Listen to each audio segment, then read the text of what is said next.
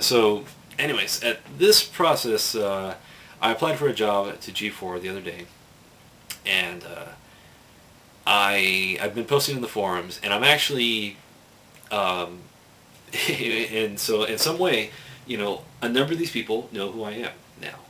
There's Kevin Pereira, Will O'Neill, um,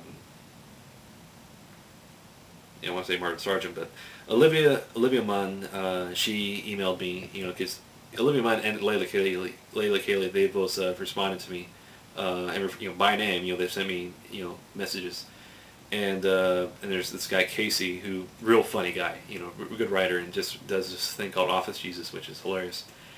Um, but so these guys know my name. They know who I am. And there's one guy, Chris Gore, who I really dig and like, and I was just kind of saying something to him. I was like, hey Chris, careful, you don't get too much on your soapbox. And that's what I was trying to say, because he was preaching about global warming, and he was talking about Al Gore's DVD, An Inconvenient Truth, and I was like, and he was really getting on about electric cars, and I was like, hey buddy, careful, you don't want to you don't want to use your segment as a soapbox. I know you do. I know you have that power, but you want to be careful, because this is more of this is more of an entertainment show. This is not an infotainment show.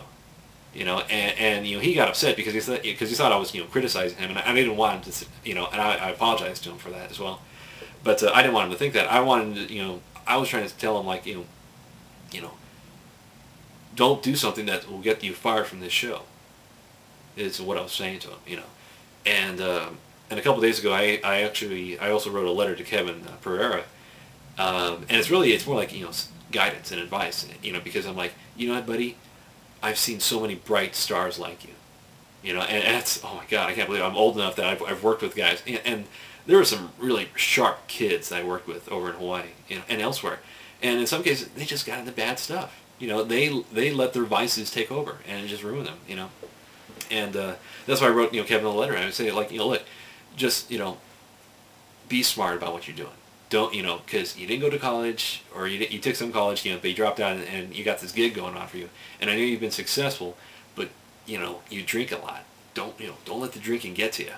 And that's that's kind of part of what I'm getting at. But it's also like, look, just don't overdo your life. Don't screw yourself up in some way or another, because that could totally happen in his case. He's a young, rising up and coming celebrity, and like I said.